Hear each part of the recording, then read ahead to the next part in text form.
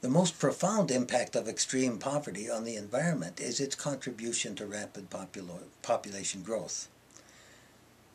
A typical 1 acre farm family in Bangladesh who lives on less than $1 a day needs 8 kids to survive.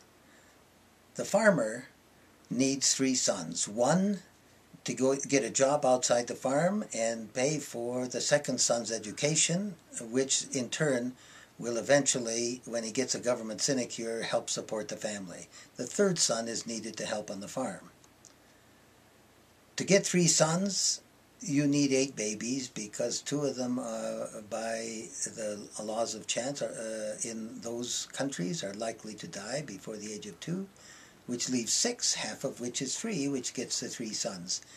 When that farmer earns more income from farming and moves into the middle class, he not only no longer needs the big family in order to survive, but his daughters are likely to get an education and less likely to have big families for the next generation. A good example of the impact of moving into the middle class on poverty is Krishna Bahadur Thapa, the farm family in the hills of Nepal that I described in every chapter of my book.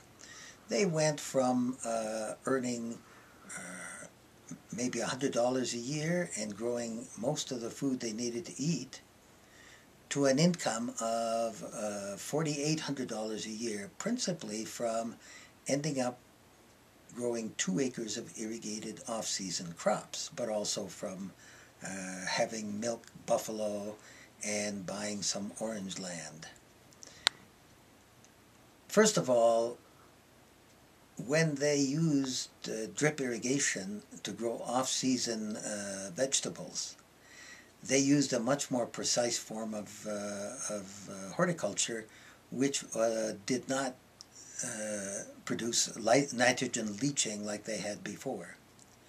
Secondly, they now used more careful inputs and higher yielding rice, so they sold 60% more rice into the market, thereby alleviating the carbon footprint of bringing rice into this poor hill area for farmers that didn't grow enough rice to eat.